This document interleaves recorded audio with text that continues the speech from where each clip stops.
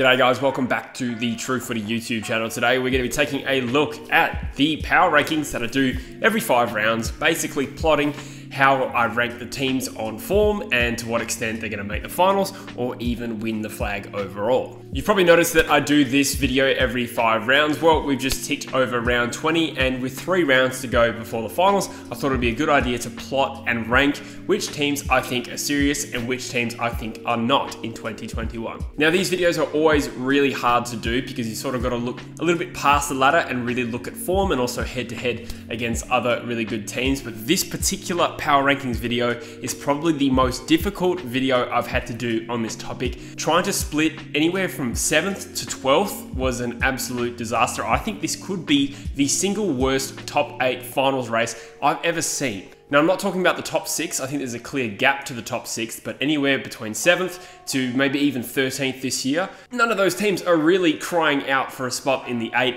We're going to get into all of that as well. Even the bottom 4 I found really hard to organize, and then of course at the top of the table, it's also very hard to split who the best team is. It's going to be a strange year where you can probably scrape into finals with 11 or dare I say even 10 wins this year, whereas in previous years sometimes that will get you 13th or 14th. But anyway guys, we are going to get into all of that. Format for the video will be I will rank my 18 teams in order, starting from the bottom or the worst team in the comp all the way to who I believe is the top team or the team to beat. Before we get into the video, make sure you do go check out the sponsors of today's video, MANSCAPED, for 20% off and free shipping on all your male grooming goodies. They've just launched the Lawnmower 4.0, the Performance Package 4.0, which comes with a heap of different products and accessories and ball deodorants and all that stuff. Might sound silly if you've never used it, but they do have some really good products in what is a growing market. So go check out manscaped.com, use the code TrueFooty20, all caps, all one word, and you'll get your 20% off and free shipping. Let's get into the power rankings.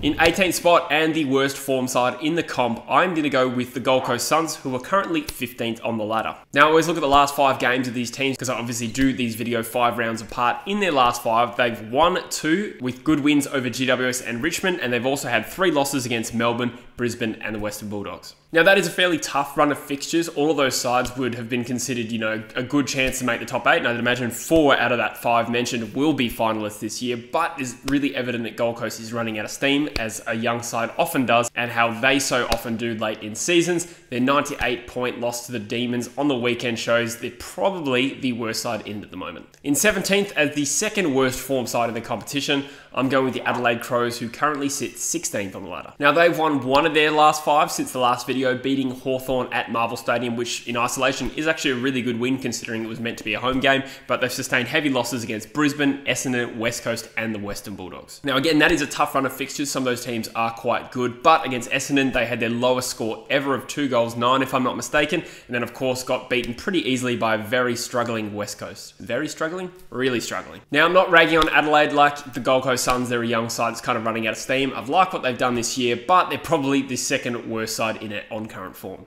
Ranked 16th is Hawthorn, who are currently 17th on the ladder, who have won 1 of their last 5, but in that time also picked up a draw against the Melbourne Footy Club. Now, their best performance in this run was their win over the Brisbane Lions by 12 points, in a game where the score probably flattered Brisbane by the end of it, looking at the inside 50 count. But their losses to the Crows, Dockers and Port show they're still a fair way off the pace. Their form against the good teams in the competition has been a real positive. Like I said, they beat Brisbane and they drew with Melbourne, and for those results, I'm elevating them above Adelaide, despite the fact that Adelaide just beat them. Ranked 15 is Collingwood, who are currently 14th on the ladder. They've won 2 of their last 5, although of course on the weekend they put in just about their best performance of the season, absolutely battering the Eagles, and they've also beaten Richmond in the last 5 too. The losses they sustained in this period were against St Kilda, Carlton and Port Adelaide. Now they could be on the brink of rising up the rankings based on how they performed against the Eagles, but so far that performance has been a real outlier, so I couldn't quite justify having them higher. There's a good chance they're trending upward. In 14th spot, believe it or not, I've got the Wooden Spoon favourites, North Melbourne, who are currently 18, and they've won 2 of their last 5 games. Their 2 wins were particularly good. They had a really good 39-point win over Carlton, in which, a lot of things clicked for them. Nick Larkey kicked 7 goals, and then of course they beat the Eagles in Perth on a wet Monday night. In that time, they've had honourable losses against 3 good teams, Geelong, the Bulldogs and Essendon. Overall for me, it's the consistency of performance. It's been a while since they've turned in a real stinker, and things are starting to click. The young players are going well.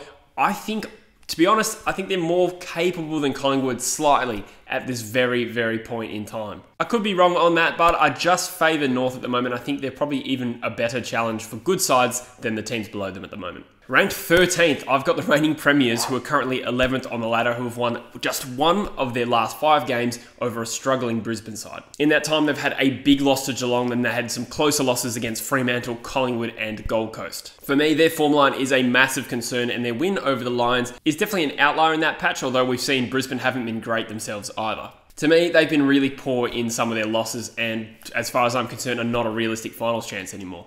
In 12th spot, we've got Carlton, who are 12th on the ladder, and this was the first team that really started to give me some difficulty, as they've won 3 of their last 5 with wins against St Kilda, Fremantle and Collingwood, and losses to North Melbourne and Geelong. They've done a pretty good job pretty much all year of beating the sides around them on the ladder, but they're not quite elevating themselves above that. They did have a quite poor loss to North Melbourne by 39 points, and it's hard to tell because North are also red hot at the moment. The reason I'm having a bit of difficulty with the Blues is that in their last 5, they've beaten teams like Fremantle and St Kilda, and those are teams I've ranked higher than them. But my justification is they started a fair way back, in my opinion. I had those teams above Carlton before that, and just the way things are going, I couldn't quite elevate Carlton just yet. The 11th best side in the competition, in my opinion, is Fremantle, who find themselves in 8th spot currently. Their last 5 hasn't been overly crash hot, with just 2 wins from their last 5 games. They had a compelling win against North Melbourne in Tasmania, and of course they beat Richmond in a thrilling yet scrappy contest on the weekend, but their losses in this period have also been poor against Carlton, Geelong and Sydney. Now they'll have a bit of momentum going into the rest of the season after their win against Richmond, but for me, might sound salty, I just don't think it was the most compelling performance. Their final 3 games of the season will be against Brisbane, West Coast and St Kilda, so we will come to learn a bit more about where exactly they're at and how much they've improved after those 3 games. As the 10th ranked side of the competition, I've got St Kilda, who currently sit down in 13th spot, another side who's won just 2 of their last 5. They've been a real hot and cold side. They've had 3 losses in a row, I think after 3 wins as well, and their losses have been to West Coast, Carlton and Port Adelaide, and their wins were against Brisbane and Collingwood. For me, they're just too hot and cold. We know that the side is capable on paper, but some of their losses have been average. For me, it's probably a case of had they beat West Coast, I'd elevate them above West Coast, but because they didn't, I'm keeping them in 10th right now. As the 9th best side, I've got the West Coast Eagles, who currently sit in 7th spot, and this is a tough one, and I'm expecting some criticism on this because of how horrible the Eagles have been in their 3 losses of the last 5. They had 2 wins against the Crows and the Saints, and then some horrid performances against Sydney, North and Collingwood. The simple answer for why I don't have the Eagles lower, and I expected to come into this video and absolutely slaughter them, but when I did it, you look at the teams around this range and none of them are playing so much better than West Coast. Yes, I would argue that the Eagles' worst performances are the worst as well, but then they've elevated and beaten St Kilda, who the team that I ranked slightly below them, so I couldn't justify them below St Kilda. What I will say though is that unlike some of the other teams, the Eagles are definitely trending in the wrong direction, and I could understand the criticism that 9th is probably too generous, but I just don't think the other teams around them have elevated themselves to that level either. As the 8th best side of the competition, in my opinion, I've got Essendon, who currently sit 10th on the ladder. Their wins in the last 5 include good wins over North Melbourne and Adelaide, and then some losses against Geelong, the Giants and Sydney. So reading from that, they're beating the sides they should beat and then losing to other finals contenders. For me, I think they're clearly above West Coast and the rest of that group as well, mostly because of their competitiveness against the top teams. It was a disappointing loss against the Giants and one that could potentially cost them finals, but in my opinion, they're clearly the 8th best side in the competition based on what we're seeing so far. I'll go as far as to say that Essendon is the first team I've mentioned so far that is probably finals quality. In 7th spot, we've got the GWS Giants, who currently sit 9th on the AFL ladder. They've had some good away wins in the last 5 against the D's and the Dons, and they've also had some losses away from their state against Port Adelaide, Sydney and Gold Coast. Now, another one of these sides that just should really have no right of being close to the finals race, but in my opinion, they're probably the 7th best and probably the best of that pack, chasing 7th and 8th, and I probably just elevate them above Essendon because they just beat them there in Victoria. They're so hot and cold, and I think most years this side doesn't play finals, but they, along with Essendon, are teams that I probably trust more than any other in terms of, playing finals and being competitive in them.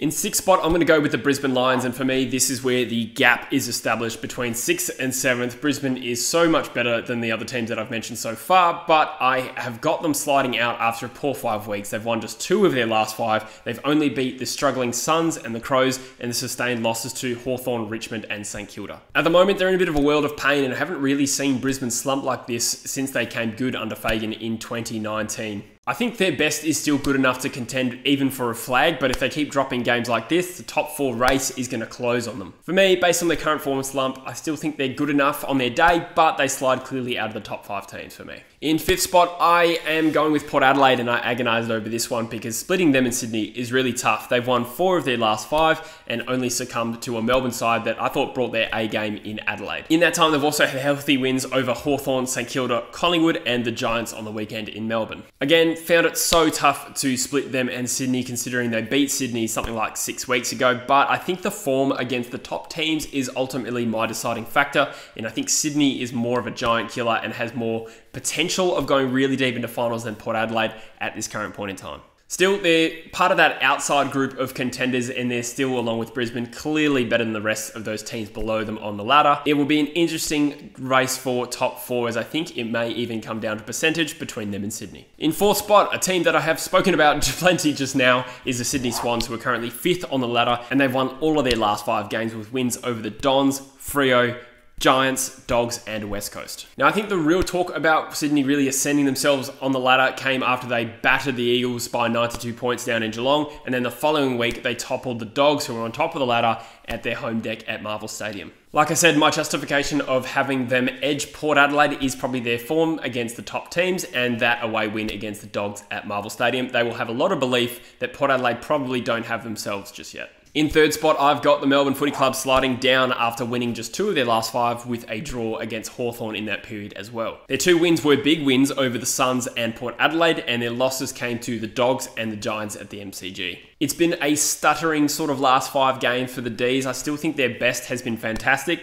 but also in that period, their worst has been quite poor. On their day, I still think they are the best team in the comp, but their lack of consistency of hitting that level is what slides them out of the top 2 for me. Now, the top 2 is really agonising, and I keep changing my mind, and I know this is probably going to upset a fair few fans out there, but ultimately, it doesn't really matter who I rank 1st and 2nd, but I have gone with the Bulldogs in 2nd spot. They won 4 of their last 5 games. They beat Melbourne, Gold Coast, Adelaide, and North in that period, with their 1 loss coming against Sydney in Melbourne. Again, it's incredibly hard to split them and the Cats, but I probably just deduct a few points for their home loss against the Swans. Only percentage splits them on the actual ladder, but you could argue either way who is the top team right now. So that leads me on to Geelong, who have won all of the last 5 games. They've been far too good for Essendon, Carlton, Fremantle, Richmond, and North Melbourne in that time frame. I guess my other justification for Geelong being in top spot is their raw firepower, and I think a lot of people, including myself, said going into this season, this team is the best list in the competition.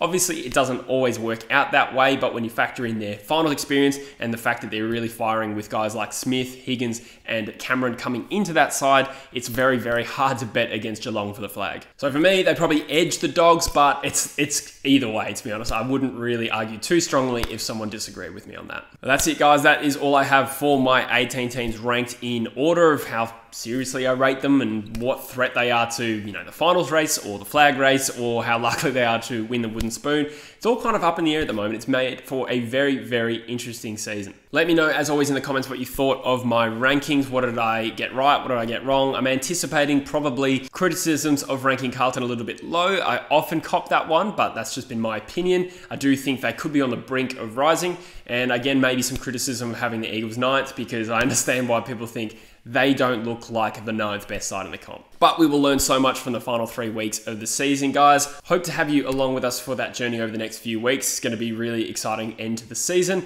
Stay tuned for all the content coming out. Subscribe if you're new, and we'll see you in the next video. Cheers.